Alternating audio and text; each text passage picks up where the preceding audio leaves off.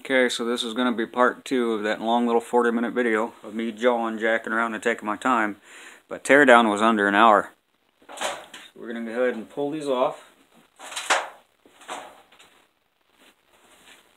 As you can see, if you don't destroy these gaskets,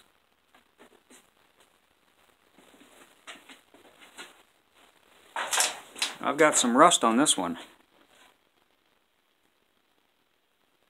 But you can actually see where the leaks are at, but if you've got these metal ones with the silicone on them, they tend to last a little bit longer. So I hate to say this, but if you buy the cheap ones, and you see where it says R5, so my question is are they multi-sided? Well, yes, they are. So it's not really important on which side goes where. But I can say if you buy the cheaper gaskets, they're not going to last very long. So we're going to do a little bit of snide remark cleanup here.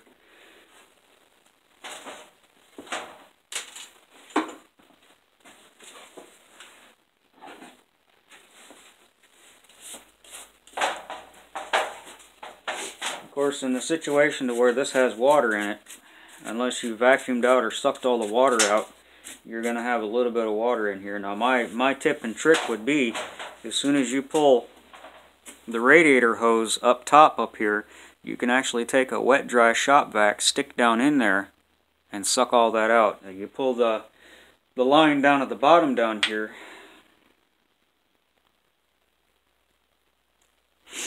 and then you stick a vacuum cleaner up in here, you can suck all that water out, or up here and suck all that water out. But if you do that up here, you're going to have your thermostat in the way, so you're more than likely not going to get all that out of there. But in order to get as much water out of here so you don't end up with it in your cylinders, of course you still have your vacuum cleaner, but we have the top end of that engine broke down. So now we're cleaning it up, we're doing troubleshooting, we're checking to see if we have any cracks. I would take ether and spray ether in here, because ether evaporates, or take an evaporative cleaner. Clean all this up. Get in here with your hydraulic lifters. Make sure you have a clean engine without a bunch of debris in it.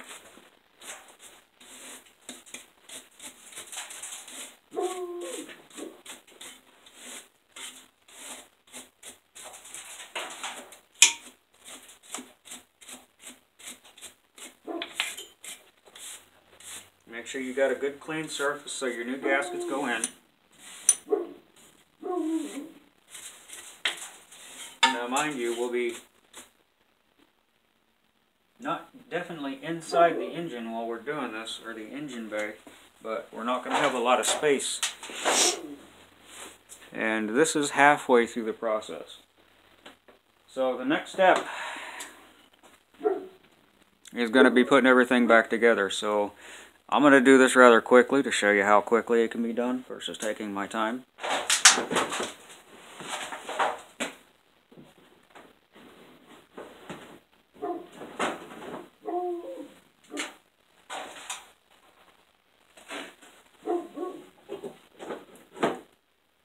Yeah, I got my light over here and I'm knocking things over. So then here's the gaskets.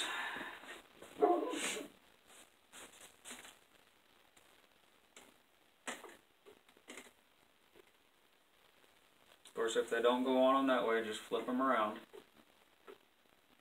Make sure they go in the way they need to go in, so there's little pins. I'll show you that here in a second.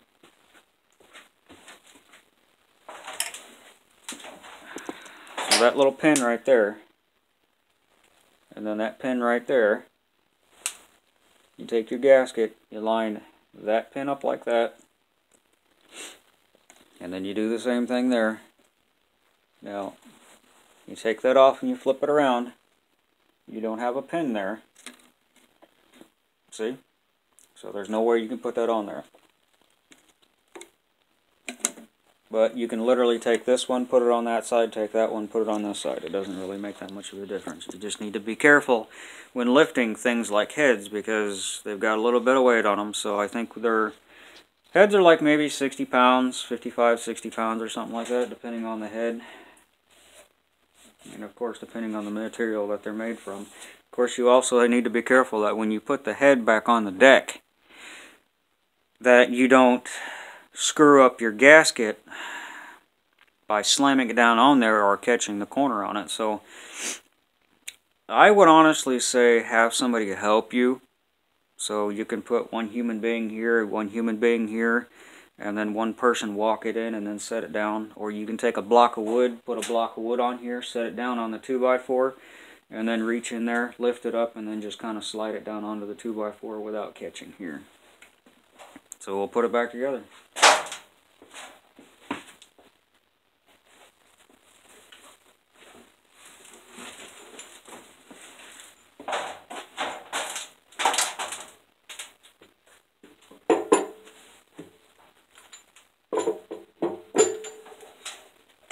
Nice and secure. So if you remember me talking about leaving bolts and things like that, you'll see me grab a hold of the end bolt here, right there in my hand, and then you keep your hands free, line everything up, and voila.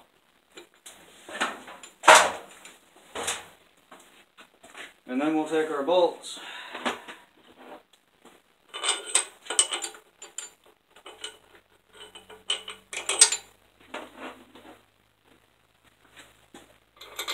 Put our bolts back in place.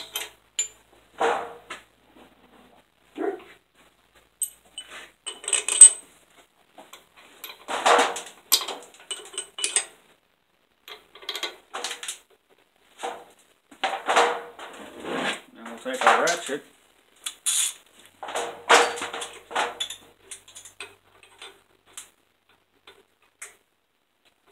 Start everything by hand. And the reason why I suggest starting everything by hand is so you don't cross-thread your bolts.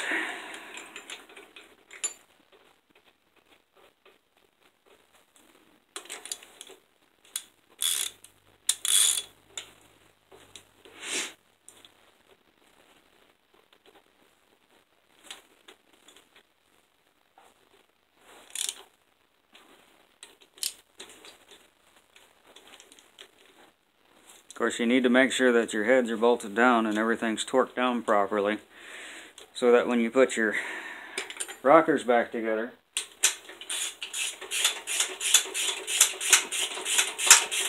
everything's under the proper tension.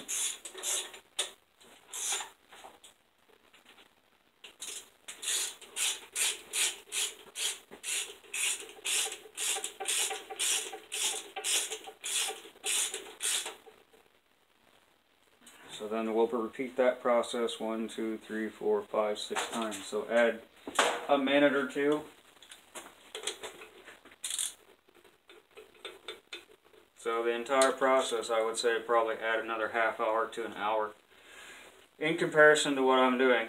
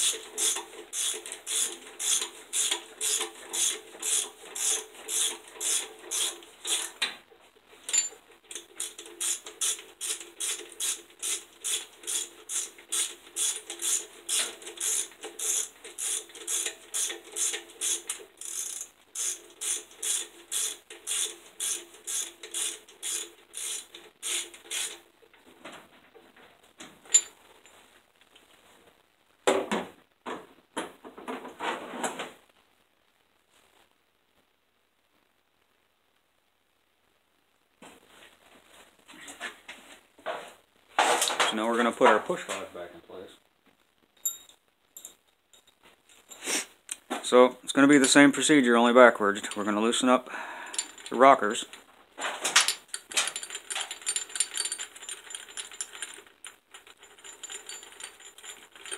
we're going to take the corresponding push rods. This time we can actually see what's going on down there. Make sure they go in the right place. You don't really necessarily want a push rod in the wrong area.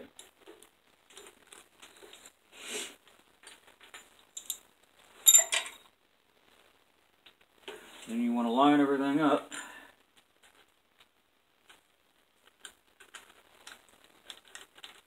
And snug it down with your fingers.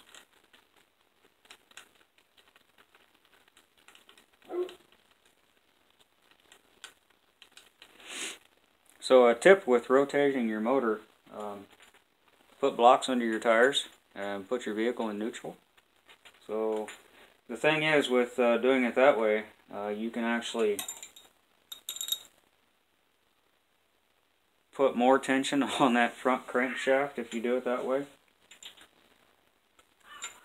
I've actually heard of some old-timers actually using the starter to rotate the engine. It's actually sometimes a bit more difficult to line things up properly when you're using the starter or you're bump starting to raise number 1 or number 2 or open the valve or close the valve. I would actually suggest using a wrench and doing it from the front. It's inside of the vehicle, it's a bit more difficult for a single person to do that. So if you're by yourself and you're doing this, you're gonna have to figure out some way of doing that. Now if you're in something like a van, that's going to be a bit of a pain in the ass because you're going to have a firewall sitting right here. So in order to get to the front of that engine, that's going to be sort of a pain.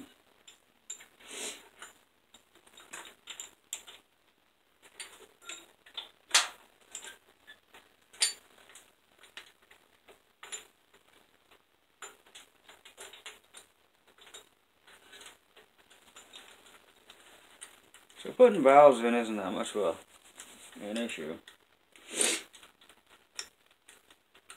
The reason why torquing valves down is sort of a tedious process, or time-consuming process, is because you have to rotate the engine.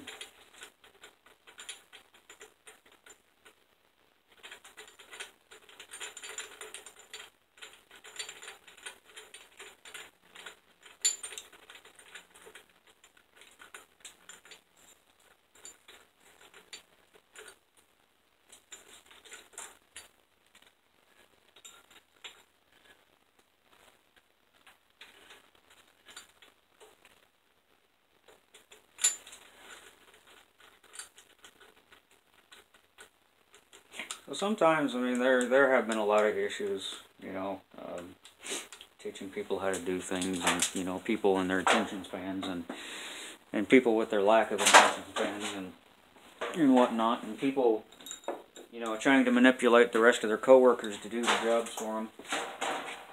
You know, somebody that, you know, unfortunately, there's a lot of people who really can't.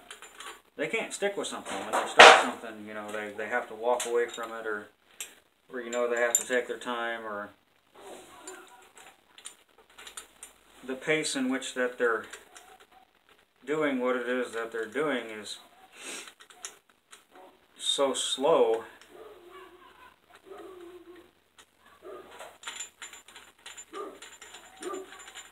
because they don't feel that they have to do things fast.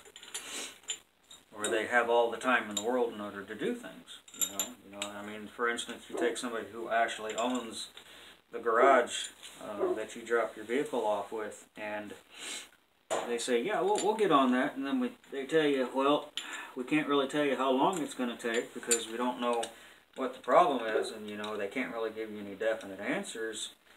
And you drop your vehicle off, and then they have to go run errands, or you know, go pick up the kids from school, or they have to go do grocery shopping while your car or your truck is, you know, sitting in their garage. Or like the whole thing, it was kind of interesting. I dropped a vehicle off to have an alignment done.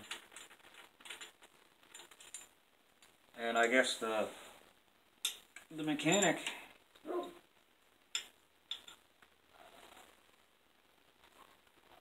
that was at the service station that was doing the alignments. Of course, you have to have machinery to do an alignment these days. I mean, you can get close, but it's usually better just to have someone throw it up on the rack and have it done like your inspection. You can't really do an inspection on your own. You know, you're a licensed mechanic and things like that. And the interesting thing is you necessarily don't have to be a licensed mechanic in order to have a state DOT inspection license. I mean, for instance, a muffler shop or a tire shop, where somebody who's not really a mechanic, but they've been trained to replace your tires, or they know how to do exhausts on vehicles, but they're not necessarily a licensed mechanic, and you know, they kind of argue with you about, well, this needs to be fixed and that needs to be fixed, and you're sitting there looking at somebody and you kind of going, I got 25 years experience as a mechanic, and you're telling me what I need to do? You know what I'm saying? So when you run into situations like that, it gets a bit frustrating and it gets a bit irritating, because you know you're going to sit there and argue with that person, and you're just kind of, your mind is completely blown by the fact that you have somebody who doesn't even have a mechanic's license that's actually telling you, an experienced mechanic, that those drips or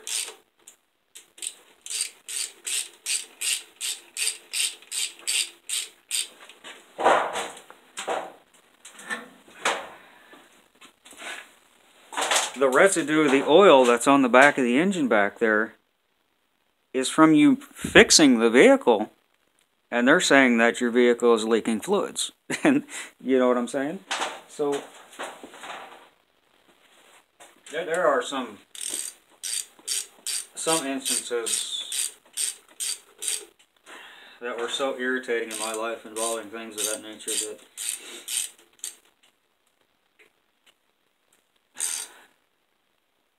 instead of blowing up and getting pissed off, I just shut up and laughed at him.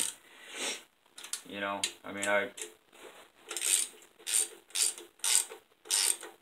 it's like the situation, you roll up into a garage to get a vehicle inspected,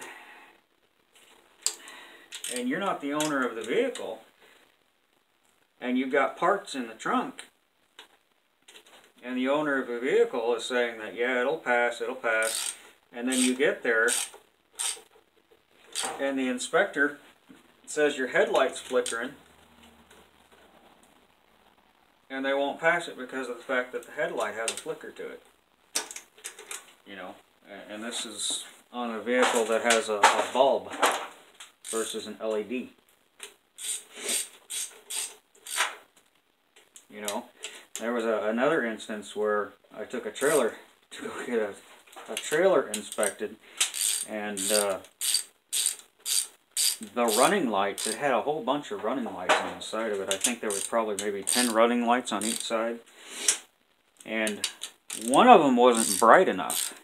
So the individual in the inspection said actually quoted his mechanic's license and said, I've been a mechanic for many years, you know, blah this and blah that, and you have a major electrical problem on this trailer. And I'm kind of going, no, it's just the ground. And the individual started arguing with me, saying that he had, you know, just went to a mechanic's garage or a mechanic's college, and he went to a technical college, and he spent like 6-7 months. And, you know, I didn't spend a year in mechanic's garage to have just some person off the street tell me I don't know what I'm talking about. And by that time, I had about 15 years experience in mechanic work on my belt. But I didn't. I didn't say anything to him. I just kind of laughed about it. So now the next step is, after you get all this bolted down, of course we've already torqued our heads down, so we want to go through the valve train procedure on torquing the valves down, with making sure that our valves And our push rods are in the proper location as well as in the seats that they should be in. So then we want to go in and torque down our valve train, and we want to do it properly by either opening or closing each valve as we do this to make sure that we either A, have tension, or B, don't have tension on the valve. So you'll need to go through vehicle specifics, and you'll need to actually get a book and look through that information to get that information and make sure that information is proper. But what you're going to do is you're going to rotate the engine until the valve is either open or closed, depending on what is required for the vehicle. I'm not going to go into details, and I'm not going to tell you if it is open or it is closed. And then you need to torque your torque wrench, if it be foot-pounds or inch-pounds, and then go ahead and torque each bolt down properly. Okay, and then after you run the engine, make sure you come back out and go and check your torques again. Always make sure that when you put new material, new bolts, new nuts, gaskets, and all that, make sure you retorque everything a month later, a couple weeks later, 3 months later, yada yada yada. So now I'm going to show you how to put the gaskets back in and then put the plenum back on it. So we're using used gaskets today, but in your instance you're going to be using a new gasket. I've done this countless times. You want to make sure everything's cleaned up. The wonderful thing about newer vehicles is we're not using tar paper for gaskets anymore. These gaskets actually have a little ear .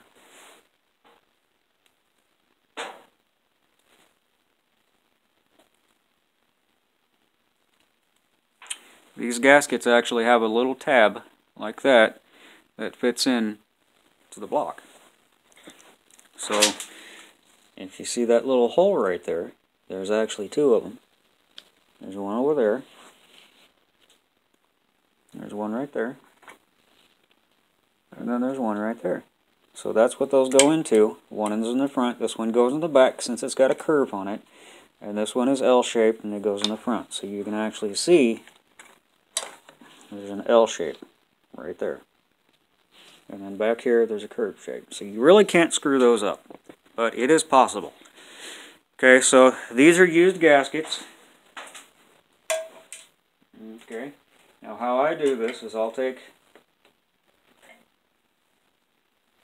these busted up, tired ass gaskets, but also you see your water jacket holes right there and right there.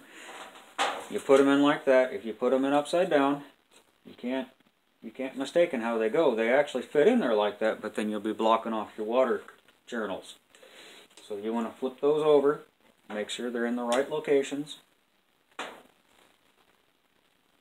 So if you look down here, you can actually see that there's tabs on everything. So if you see that tab right there, and then you see that tab, those tabs kind of fit and they kind of lock in. So then you look over here, you can see the same thing. You see that head gasket, and you see that tab kind of locks it in place so it doesn't move around. You can use RV sealant, but in the instance, if you've ever taken apart an oil pump, or if you've ever taken apart a water pump and both the oil pump and the water pump are clear, completely clogged because of RV sealant, you might want to kind of step away from the RV sealant. But a very thin bead, in accordance with the thickness of the bead that was on the head gaskets, is all you need. You don't really need that much, or just a little bit on there to goop it on there to stick it in place is basically it. Of course, with your front and rear, goes in there like that. I would actually suggest, before you put this down, put a little bead of RV sealant right there in the front of the motor. So right here is where you need to put that. I'll get you closer to make sure there's no screw-ups with that. So right there is where you need to put that bead of RV sealant, right there where this gasket meets this gasket. Because that's usually a lot of the engines that I've ever done work on, that's where I've seen that leak at.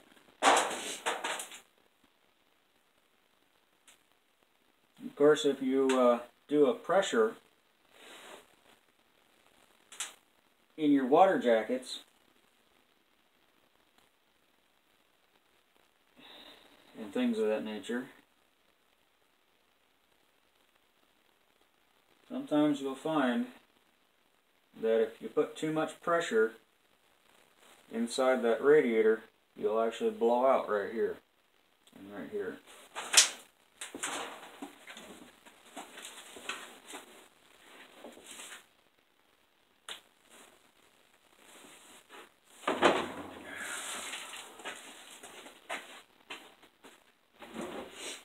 So when you pick this up, if you've got bolts on it, or if you've got your intake plumb, and you pick it up like this, and you set it down, it should fall right in place. Shouldn't have any problems with it. And you see I left the bolts in it. So then we'll go through the procedure. I'm tightening down the intake plumb.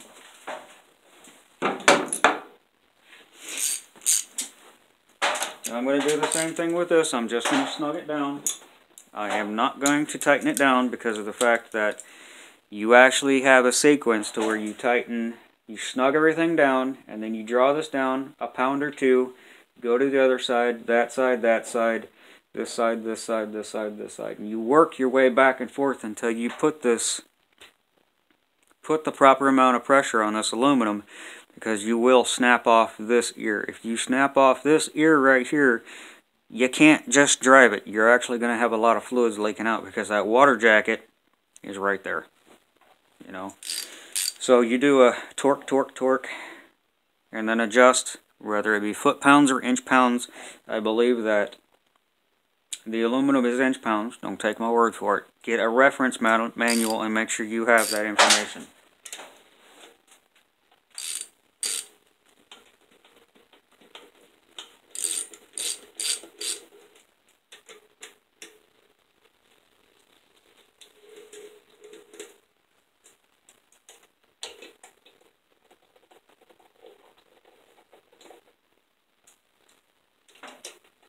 So don't do it the way I'm doing it, please. I'm actually going to tell you not to do it this way. You actually have a method for doing this. And the reason why it's like that is because of the fact that if you put too much pressure on the front of it, you'll actually snap the aluminum and you'll break the aluminum, because aluminum is very brittle, very fragile stuff. It's not like steel.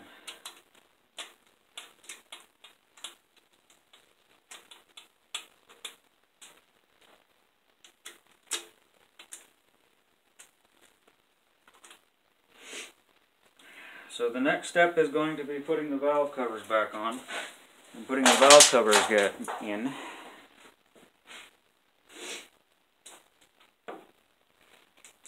And preference would be brand new valve cover gaskets, or quote unquote, if you have a upper quality valve cover gasket, to use one that's reusable versus using the cork. I understand the cork are like $15, $12, but I would rather spend the $20 on a good valve cover set just to make sure that I don't have oil running down here and catching on fire in the exhaust.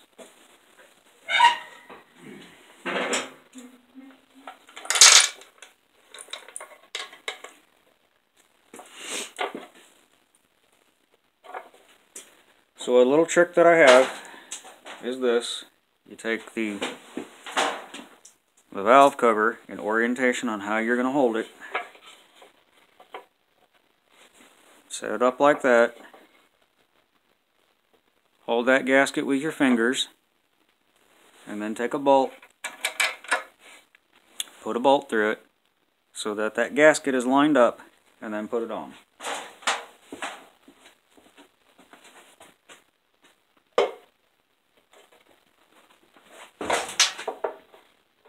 When you set it down, that bolt goes right into that hole, and then take another bolt, push the valve cover up, and then put the rest of your bolts in. Now if you remember where the longer ones and the shorter ones went, the longer ones have a clip attached, and a lot of times all you need is a screwdriver or just unscrew that clip, because that clip is sort of a pain in the butt. So I would suggest an aftermarket wire loom dress kit, or you can use zip ties in order to keep things clean and up off your exhaust manifold. So make sure you thread everything in by hand so you don't cross thread things. I mean, honestly, there's no point in spending extra money unless, of course, you like doing that.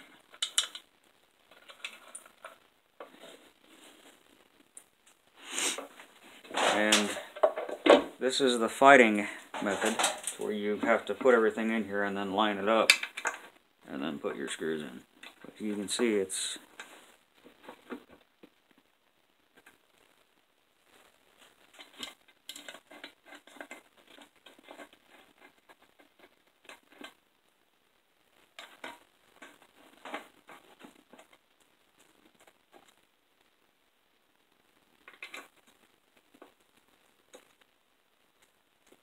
pretty straightforward.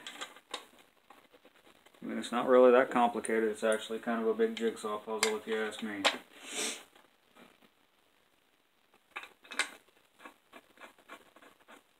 No need to be overwhelmed by vehicle mechanics. Yeah, you're going to get dirty. But that's why we have hand cleaners. Now your valve covers, you can over tighten your valve covers, but if you have this type of gasket on here, it's pretty much foolproof.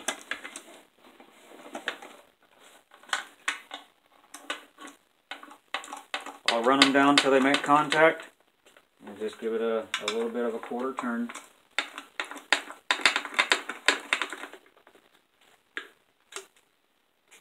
Just like your spark plugs, you don't have to wrench on things.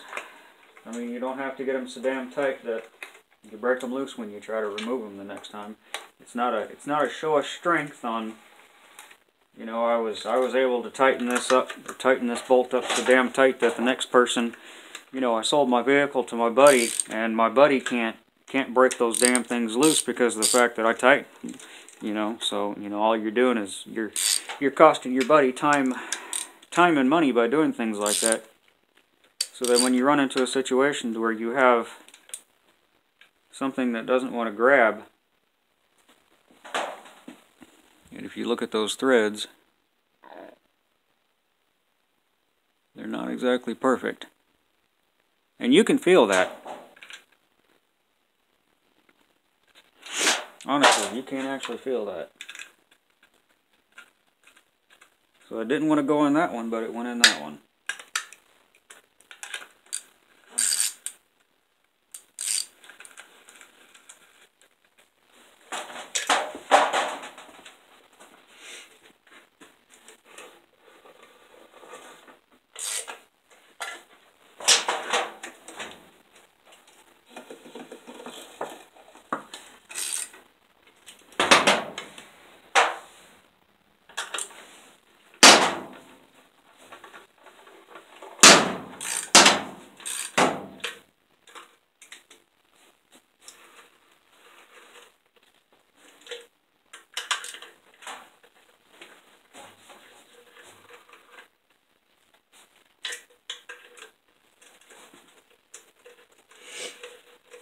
You know, it's kind of interesting. Whenever I was younger, there's pretty much not a lot that I didn't know about vehicles, and I actually learned about the major components of vehicles by putting models together in my room, you know. Even though there's some, you know, technical issues about quote-unquote model glue, and the problems that model glue does cause in the development of the human brain.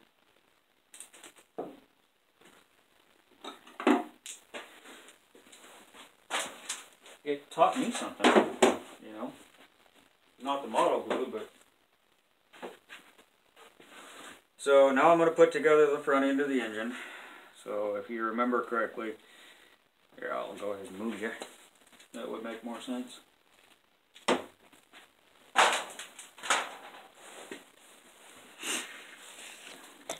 So this is the part where you'd have to manipulate yourself into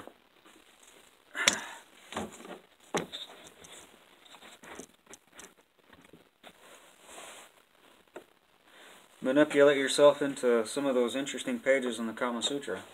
So you were a 14. So we're going to do this in the exact opposite. Of course, in this situation, your thermostat housing and your thermostat are going to be already connected. This right here, I showed you a little tip and trick on that. We'll go through that again. Now, this bolt right here,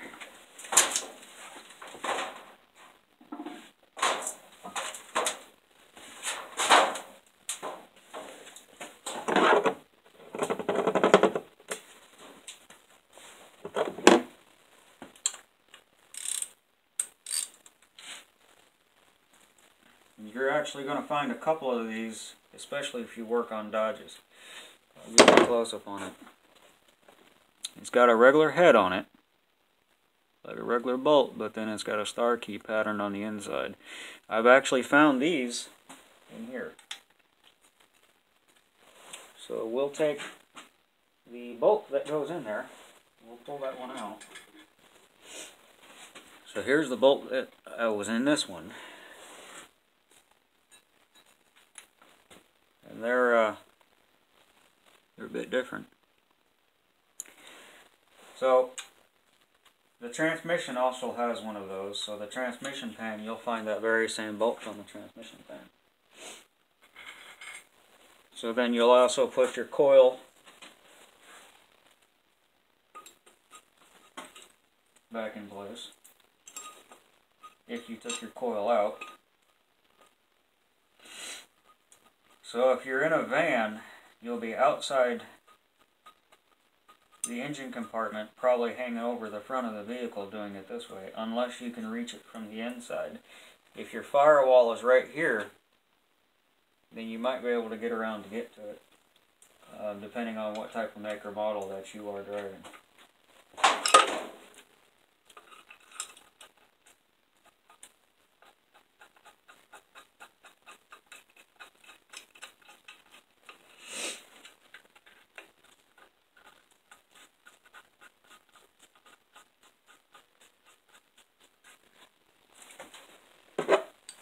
So then, of course, the size was a 13. And we have our long, funky-ass extension.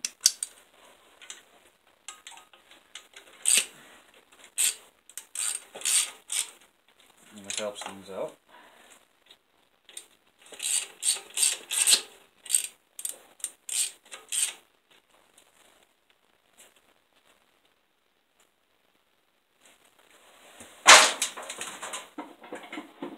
And of course the quick wrench. Always makes things very handy. What I mean by quick wrench is that a ratcheting wrench. Alright, and the next step is going to be this.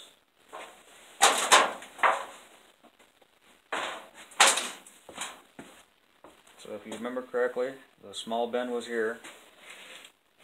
And all you gotta do is take it, give it a pop, and it's in.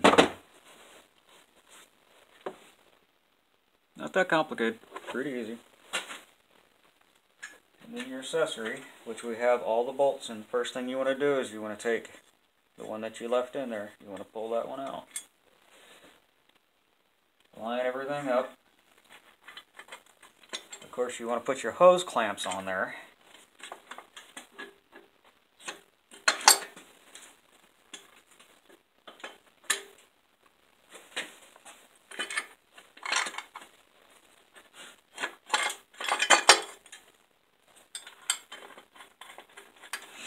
And of course, if you don't have your heads in the proper orientation, or something isn't right, this is not going to fit on there like it should.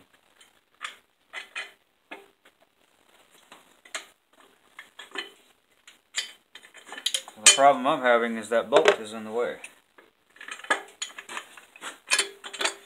So that would be the reason why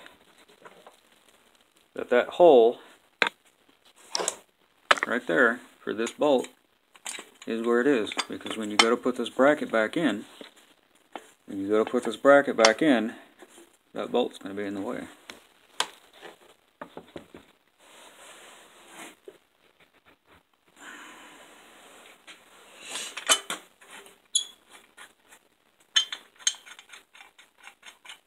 Of course, this bracket has torque specs. If it doesn't show torque specs on the accessory bracket on the front of the engine, then more than likely it's just going to be make sure that you snug it down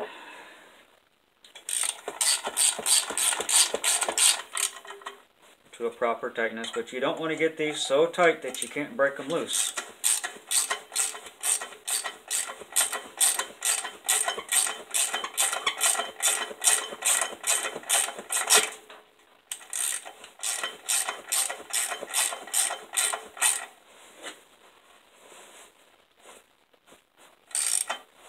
So my philosophy is, if you're using your bicep and your pectoral muscle, that might be a bit too tight for aluminum. If you're just using your forearm and your elbow and your tricep, you should be good to go.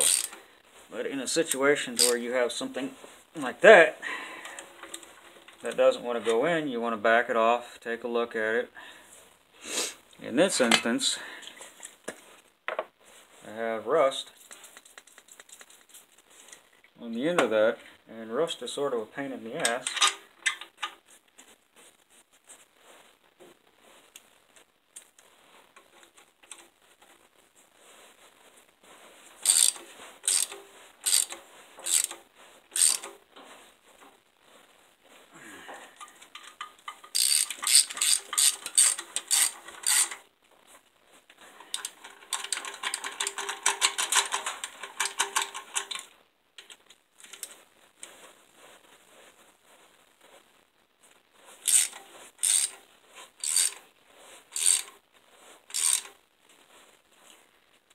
So we have a bolt fighting me right here.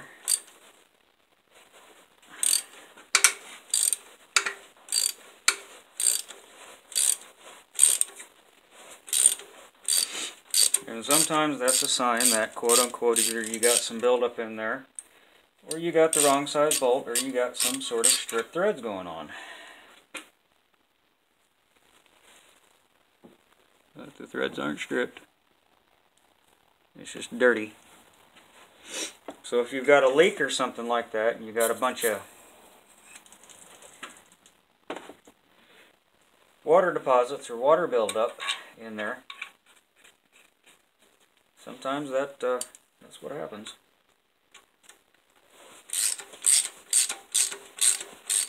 And sometimes you gotta back it out, put it back in there.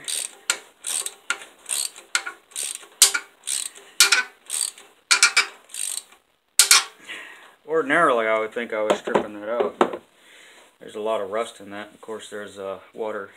There's a bit of a water issue here, so the water jacket is right about in here, so that water would come out and drain down on that. So we've got everything tightened up. We're gonna go ahead and put this pulley on here.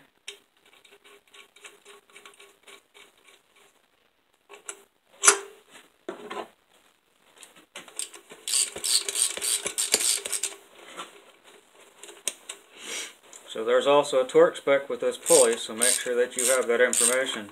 If you can't find a torque spec for this pulley, give it a nice little tweak, give it a spin.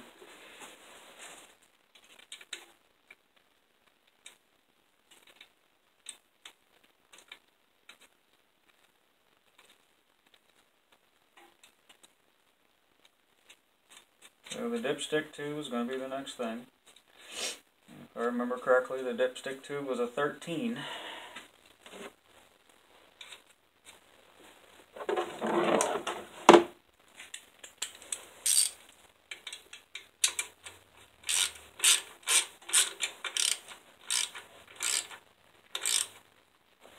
Usually I'm a lot faster with putting everything back together, because, you know, I'm basically done with it. That's sort of something that's kind of stuck with my head. Take your time and pay attention to what's going on when you're pulling it apart, so you know how to fix it when you get everything taken apart and get everything cleaned up.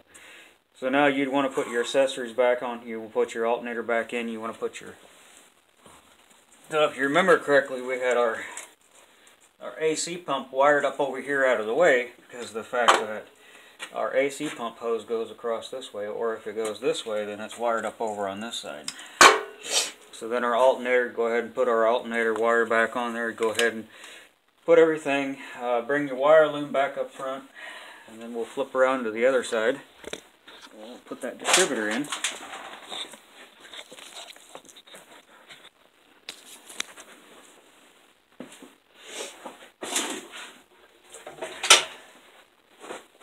So the distributor is pretty much troubleshot because one side of that is round, which is right there, and the other side of that is square. So you can't really screw that one up. I mean, there is a possibility, but always make sure that you put everything back in where it was prior to you getting to it. Now that's got a little catch in it, so there's a notch there for it. Of course, this distributor turns because it's not bolted down properly. So I would suggest, if you're running an off-road vehicle, take a little bit of silicone, go all the way around that so that you don't get any water in your distributor. And that silicone will mold in there, but you don't want to put so much silicone on there that it's going to screw everything up. So if you made the decision on pulling your oil sending unit or your oil pressure sensor